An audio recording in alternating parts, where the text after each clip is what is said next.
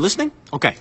Basically, there's this guy named William that moves from England to a town called Oregon with his wife and 3 kids. That meets this guy named Henry. And the 2 of them form a friendship and start a family diner and pizzeria called Freddy's Family Diner. Now the money is tight, so to save on cash, they would come up with these animatronic mascots that can be cranked up into workers' suits. Seems pretty smart, right? Right, dummy! See, if the spring locks get loose on these suits, they turn back to animatronics and crush the person in them. Anyway, getting ahead of myself here. Basically, this William guy's bad news. See, one day, Henry's dad at Charlie, he's having a birthday party at the diner. The other kids are mean though, and they lock her outside. What does William do when he sees this? A freaking drags her into the alley and kills her. That's what he does. Now, Henry built this safety puppet to watch over his dad, but the puppet was stuck inside a box when this was happening. When the puppet gets out, goes out to try and protect her, but it's raining, so the freaking animatronic breaks down too. So what happens is that Charlie's spirit actually inhabits the animatronic puppet. And buddy, that is just the tip of the iceberg. See, William's oldest son is a real jerk-face to his human son, Even. On Evan's birthday in 1983, go to the diner, and Henry actually shoves Even into Fredbear's mouth. Freaking crazy, right? So the spring locks fail and Fredbear chomps Evan's head,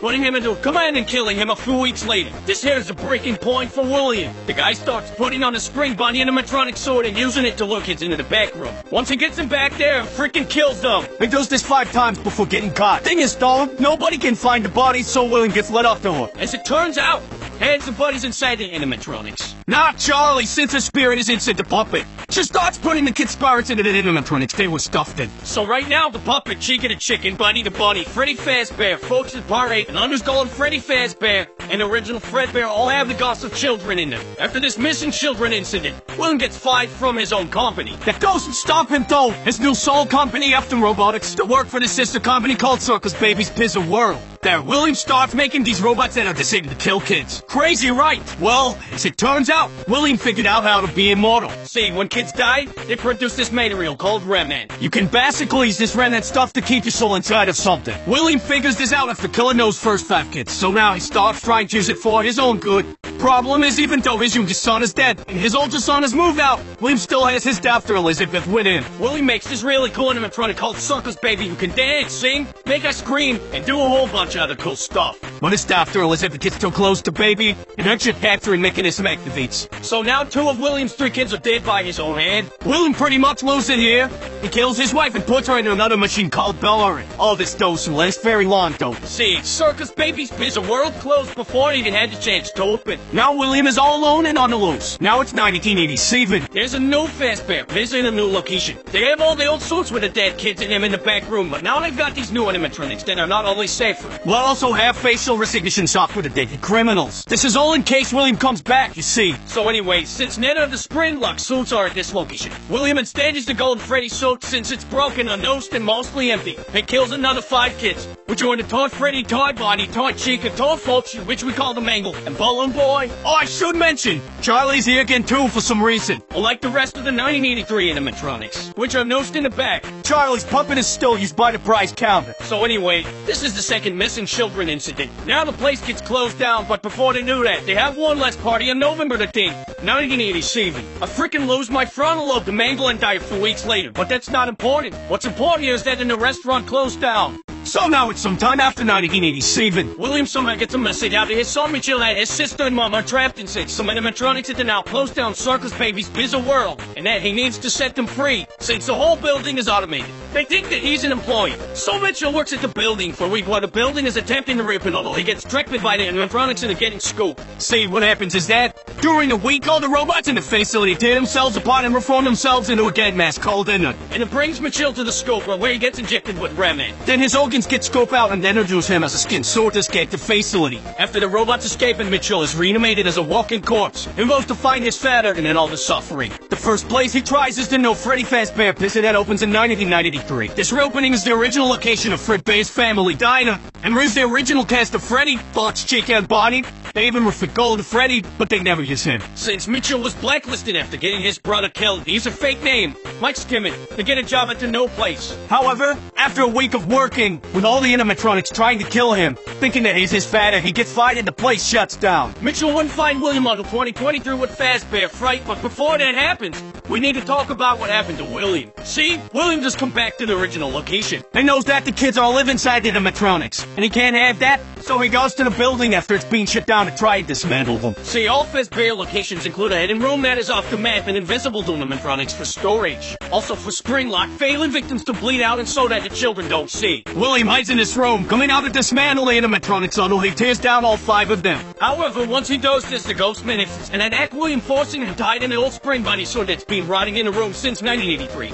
And puts it on and lets it down, but the spring locks fail and he gets crushed. Since William has been injecting himself with Remand for years, and come back to life after getting crushed inside his sword, doesn't have any will of his own, being locked in the room until 2023. In 2023, the amusement park opens up a scary attraction called Fazbear Fright, which was a bunch of old Fazbear artifacts from the old locations. As a horror attraction, they find this old spring buddy sword in a hidden room and transport him to Fazbear Fright, where Michael is working. This is the moment he's been waiting for. After a week of working at the location, Michael used the folder wearing in the building as an excuse to set fire to it, killing William once and for all and freeing the remaining trapped souls, who have also been haunting Michael for the week he was working there. Or so he thought. As it turns out, William survives the fire, rebuilds the parts of it that were destroyed with the leftover parts in the building, and escapes to kill some more. Now we have the puppet and William all off on their own in the whip. Ennard gets tired of Elizabeth controlling him, so they kick Elizabeth out.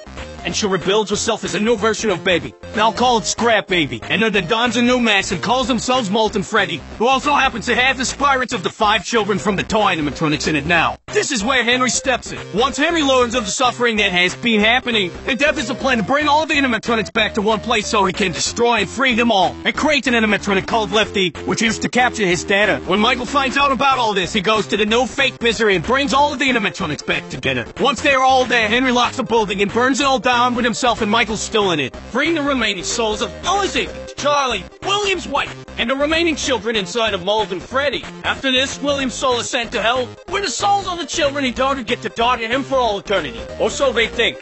See, sometime before being killed, William used his genius to scratch his own memories and consciousness in the binary code on some alternate components of the animatronics. The problem with Henry's plan was that Fazbear Entertainment was all in his own hands, and was actually still running as its own company at this point. See, sometime during the events of the games, an in-universe game developer was hired by Fazbear Entertainment to make video games as a way of making a real story seem like fiction. After that, they then hired a different company called Silver Parasol Games to create the Freddy Fazbear Virtual Experience to make it seem as if the previous games were wrong and the double discredit the real stories of the children getting killed. The problem, though, is that Fazbear Entertainment promised Silver Parasol with some computer chips to scan in order to make the animatronics more realistic. When they do this, William's consciousness code is brought in the game, basically bringing him back to life in the video game. During development, this robot William, called Glitchtrap, programs itself to be able to take over Tester's body, essentially bringing William Afton back to life. William is first able to control a developer named Jeremy, but he decides that Jeremy isn't a good candidate, so he controls Jeremy and makes him kill himself using a goggle paper slicer. Glitchtrap tries to control the named player of the game, but the player manages to defeat him and lock him away. However, before this happens, Glitchtrap finds a host named Vanessa and decides to use her after the Freddy Fazbear Virtual Experience, as well as an added Halloween dolt,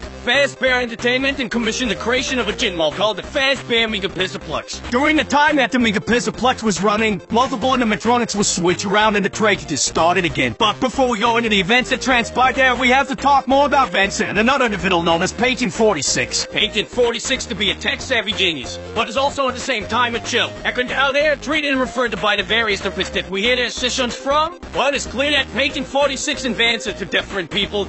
It is unknown for certain who Patient 46 is. What is known is that Patient 46 spends a lot of time at the Physiplex before the events of Security Breach and helps for program assist him, and believe that they are working with Vanny. Vance is also go while under the control of William. What else is known is that Patient 46 lied about whatever happened to their family. The 6-inch tape reveals that they actually had a great children. Vance is known also to have had a terrible father named Bill according to tape 3. Apparently Vance is that forced her to lie during a custody hearing between him and her mother, leading to her mother doing something afterwards, likely committing suicide. Anyway, the events preceding Security Breach include at least 9 more missing people, likely all children, as well as multiple missing therapists who were likely killed by Vanny. At some point, Bonnie the Bunny is replaced by a new animatronic named Montgomery Gator. This happens following a night where Bonnie went down to Monty's golf course and then was on scene afterwards. Many speculate that Monty may have killed Bonnie or dismantled him in order to make his way into the main cast, but we do not know for sure. What we do know, however, is that Monty took over Bonnie's role in the main cast. Brooke and Wolf, another new animatronic, also took over Funk's role, but there's no given explanation for this.